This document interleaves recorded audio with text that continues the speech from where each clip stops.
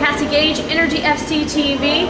Energy got their season off to a great start Saturday evening with a 2-0 win over the Orange County Blues.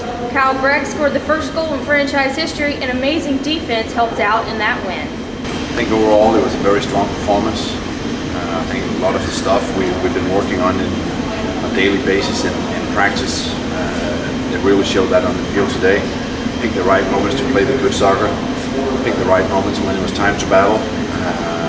The thing about this is the first real game for this team here together. I couldn't be more proud. Is there room for improvement? Absolutely. There will be stuff we will work on, and hopefully we'll do better next game.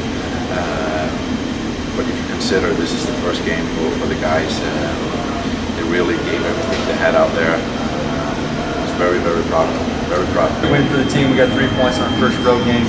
We really want to put a lot of emphasis on road games this year, having good away form.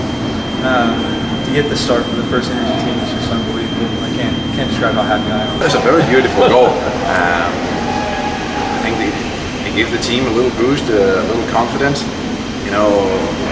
It's a big question, where are we standing compared to the other team in this league here. We've been up against 5 college teams in preseason, so they're a little, where are we compared to the other teams in this league here? But I think they came out there and proved that they belong in this league here. Great assist by Dookie, I believe. Good finish from Kyle Gregg. Our reaction was just to get back to focus.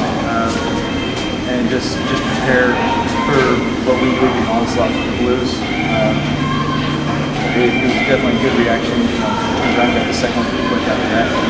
Energy FC returns to action Monday evening against the LA Galaxy 2. You can watch the game via YouTube Live, or you can listen locally on 96.1 KXY. Reporting live from Irvine, California, Cassie Gage, Energy FC TV.